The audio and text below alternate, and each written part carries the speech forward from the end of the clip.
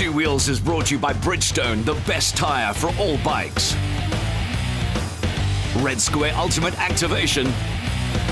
And Bike Buyers, the easiest way to sell your motorcycle. Download the app now or give James a call. Welcome to the show. First up, we're going to do some tar scrambling. And then later on, we're visiting Kyalami for the first time in many years.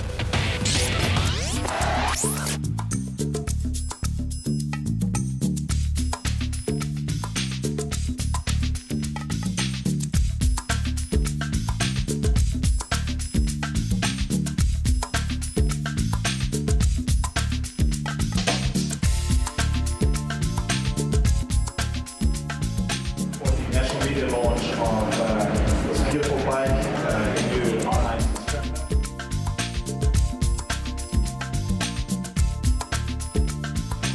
This is where it started. So a couple of years ago when we said, okay, which direction should this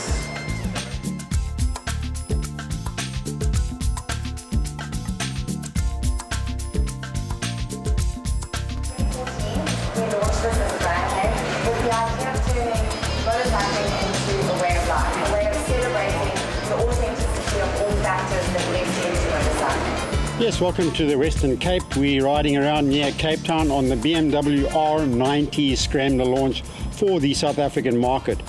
We did attend the world launch earlier this year and the bike has finally arrived in South Africa. Now, R9T Scrambler, well, there's two connotations there. R9T dates back to the original BMW superbike that Steve McLaughlin raced in America when it started out as superbikes. That bike was called the BMW R9T because it was 900 cc's.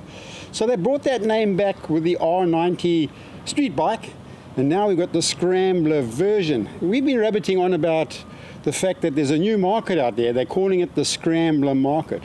All it really is a basic road bike with semi-knobbly tires, sit-up and big handlebars, and a small chopped off seat. It looks like the seat has been bitten off by a bulldog at the back of the motorcycle.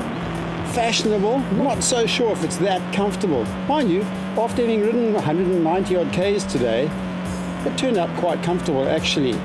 As far as pillions go, it's a tiny little pillion seat, so if you do have two big people, they're not going to fit onto the bike too well.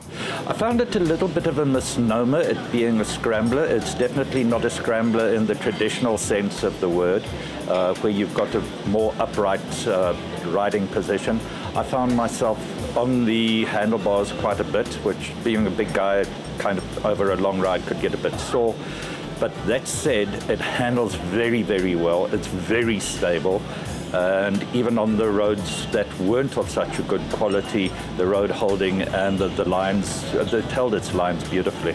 I keep wondering how many configurations of the Boxer twin engine that we can have in the motorcycle market, because it seems to me like BMW just keep reinventing themselves.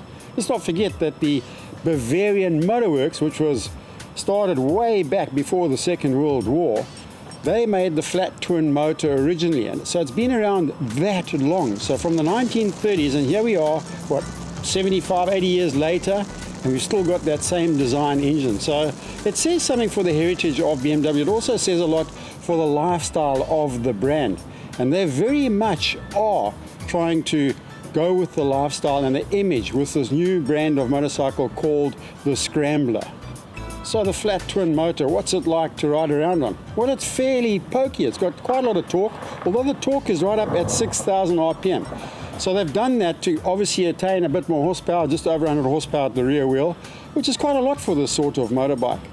The tires that are fitted in standard trim are these sort of knobbly tires. Now, I'm not sure if you're going to be riding on the road a great deal, is that the right sort of tire? If you're going to ride on the road, then I would be fitting road tires. But it does mean that you've got some sort of off-road ability with those knobbly tires. Suspension-wise, it's fairly limited, so you'd wonder how much off-road that you could actually do with a Scrambler. I think you could go down a dirt road and that sort of stuff, but nothing really too rough. I don't think the bike is designed for that. But it will allow you to, if you've got a dirt driveway, you can do that sort of thing. Well, the R9T is actually quite a statement bike. If you like the trips to the coffee shops with your mates and stuff like that, this is definitely the type of bike you want to be on. I'm not too sure about the tyre option that they've got available today for us to ride the bikes on, and I would definitely choose more of a road-based tyre if that's your type of riding. But other than that, I can't really fault the bike. The bike is excellent, you know, and definitely a head turner. So, yeah, you know, riding the bike, I just can't stop staring down at the tank and looking around. It's definitely something that I dig to have. Well, wheel sizes are 17-inch tyre on the rear and a 19 on the front compared to their road model, which has got a 17-inch front. So what does the 19 actually do? It certainly gives you a lot more stability over the bumps. And of course, if you're going to do any kind of off-road riding, it allows the bike to be less twitchy in the dirt and a lot safer, of course. So I'm quite surprised actually at the tyre configuration, how well it's worked today, because we've been riding on some fairly gnarly roads at fairly good speeds, and it handled it pretty well. At just under 190,000 Rand, this is not a cheap motorcycle. But this is the top of the range model, which comes with heated grips and all the additional extras that BMW brought into the country. There will be a base model available in probably 6 months' time. It'll be around about 170,000 Rand. But even at that price, it's not a cheap motorcycle. So what do you get for that kind of money? Well, you get a status, you get a look that people seem to be craving at the moment. And I can see a lot of newcomers coming into the world of motorcycling because of bikes like this. They look safe, they handle well, they're very basic, easy to ride, and of course they are really eye-catching. You know, I think BMW has been taking their branding to lots of different spaces the last couple of years. What we're seeing now is a natural extension of that exploration. In many respects, the bike is a good-looking bike, but it's also the type of unit, what you see is what you get. Speed-wise, not too bad. I think you probably get around 200 k's per hour if you really cracked it on and got down behind the aluminium fuel tank and lying flat on the tank there.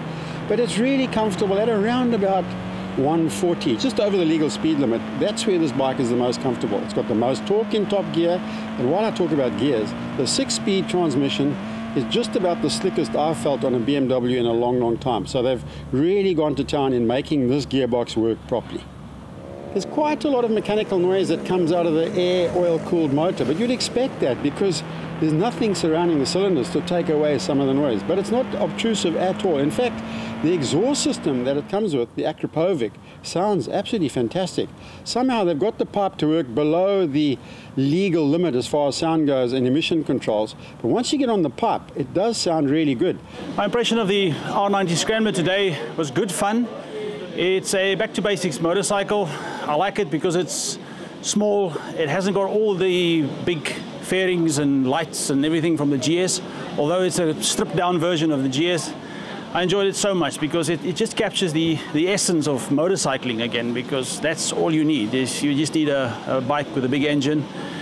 I enjoyed the passes more than I thought I would. I was petrified because of those Karoo 3s that it's got on. I thought that the grip might not be there, and because of the bigger 19-inch wheel, it doesn't turn in as quickly. But I promise you, once that thing is on the move, it was good fun. So would you buy an R9T Scrambler? Well, if you had the money, of course you would. Would it be an alternative to other bikes? I think this could be the type of bike that becomes a second bike in the garage that you can pop down to the supermarket, pop down to the gym with your wife or partner on the back.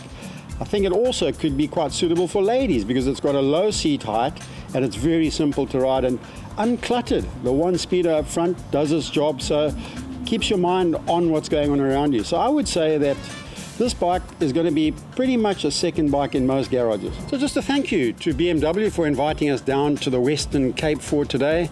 And as you can see, on a day like today, Cape Town is glorious.